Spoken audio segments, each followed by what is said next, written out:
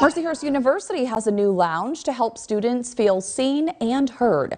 Today, the Multicultural Student Lounge at the university opened. Students say they needed a space where they can just be themselves. The space will be used for club meetings, including the school's Black Students for Unity Club.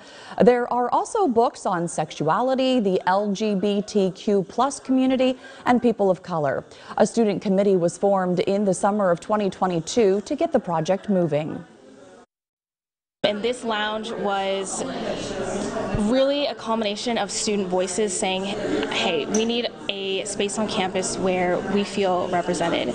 So our underrepresented students, our marginalized students, they often felt that they didn't see themselves in our art or in literature. The Student Lounge opening is the school's grand finale for its MLK Week of Community.